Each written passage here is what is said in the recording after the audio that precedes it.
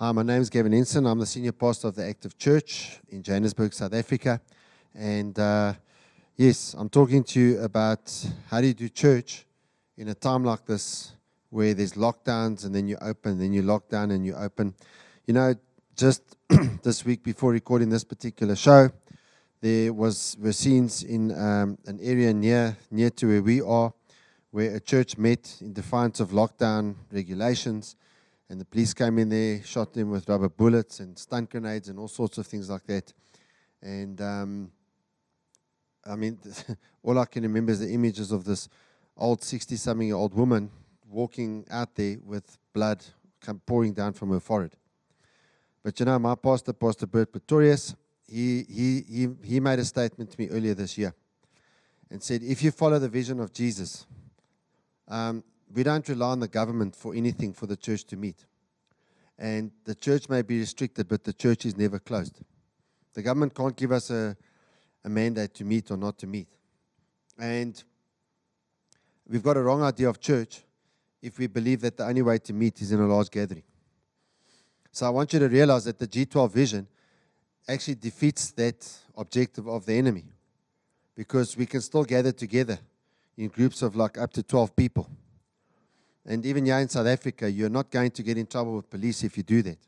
And that's actually what we're doing. That's part of how we're able to keep our church going, is that we have cell groups where leaders meet with their people and they take the word of the week and they share it with those people, and then they take it to their people and meet in cell groups with their people. And that's how you can still get the gospel out. So very important that you get a hold of that. And how does the church stay relevant in a time like this? Well, one of the things that the church needs to do here in South Africa is to keep people eating. So very important that you stay relevant. And how do you pull the community together? Because there are dark forces. There are dark forces controlling the power of the earth that are against the church. That's a reality. To dispute that would be futile. So looking at this, I want to continue where we left off last week. We spoke about the life class. We spoke about the reasons behind the life class. And if you haven't seen that episode, I'd encourage you to go and have a look at it. We also gave you a brief timeline of the life class. And we spoke about the fact that right in the middle of the life class, in the 5th week of the life class, there's actually an encounter weekend. And so today I'd like to speak to you about the power of having an encounter with Jesus. And at the encounter with Jesus, a person has the revelation of the cross. Now, just before I pray and before we get into this, I want to remind you where the encounter fits in. Within the G12 vision, we're talking about the ladder of success. And the ladder of success, the first rung on that ladder is win. That's where you evangelize people to Jesus. The second rung on the ladder is consolidation. And that's a person who's given their heart to Jesus. There's signs that they've repented. You see the fruit of repentance. And you now consolidate their faith. You teach them how to pray, how to have devotion, how to be filled with the Holy Spirit, all that sort of stuff. And the life class is a big part of that. It helps a leader to effectively lead their people. And today we're continuing with the power of the encounter. We're going to just tell you basically what an encounter is and what the aims of an encounter are. Let's just pray. Father, I just pray that as we share around your vision for your church together, that your hand would just be upon us, give us revelation so that our lives may change. We pray this in Jesus' name. Amen. Now, what is the most wonderful experience that any Christian can have? That is when they have an encounter with Jesus. I want you to think about God when He created us. He created us with a space inside of our soul, inside of our hearts, that only He can fill. The only way that can be filled is through a relationship with Him. And having this relationship, having the joy of the Lord, is the only real secret there is to true happiness, to true contentment, to true joy. Now, the perfect complement to our lives is none other than the Lord Jesus Christ Himself.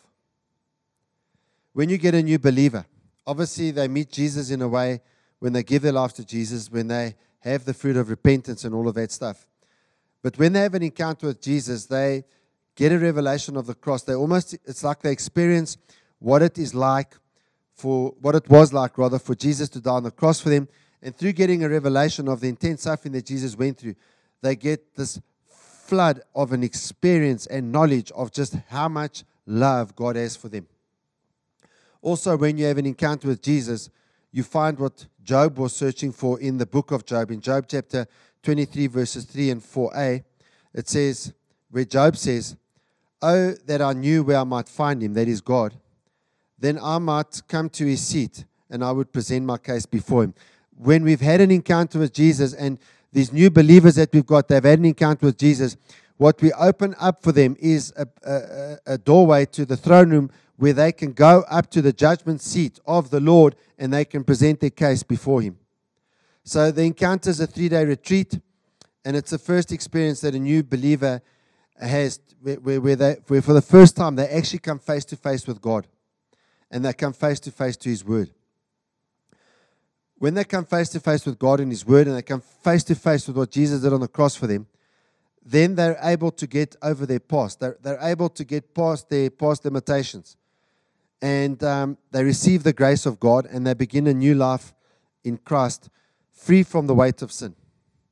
It's very important that our people in our churches and our ministries are able to live free from the weight of sin, but they have to be delivered from that. And so with that now, the objectives of the Encounter Weekend, because everything we do in the vision has a purpose. And so the Encounter Weekend is not just so that people come together and feel good. No, the Encounter Weekend is there because there are 5 clear objectives that we want to achieve in that. And the first is that a person would experience repentance and the assurance of salvation. So they'd come face to face with their sin. They'd know their sin. They'd see what Jesus did for them. They'd see the incredible lengths that the Lord went through for them in order for them to be freed from that sin. And that they'd know when they walk out of there, that they'd be assured deep down in their heart and their spirit that they're saved. And then the second objective is that every single person that come, you understand they come to that encounter with wounds. And that through their experience and through the blood of Jesus being applied to their lives, that they would receive inner healing. There are some inner wounds which cause spiritual infections deep in the hearts and the souls and the spirits of people. Nothing that you do can heal those wounds. Nothing can take that spiritual infection away except the blood of Jesus. And when they have an encounter and they experience a revelation of the cross, that's when they get to a place where they can receive inner healing. And then also that they can be set free of the chains that hold them to the past. The chains are holding them back. Deliverance. Delivered from the power of the enemy. Chains are broken. They also learn how to avoid future chains. And then the fourth aim is that they will be filled with the Holy Spirit. That the Holy Spirit will come on them in power and in might. And then the last aim is that they would receive vision and that they would see the G12 vision. Now,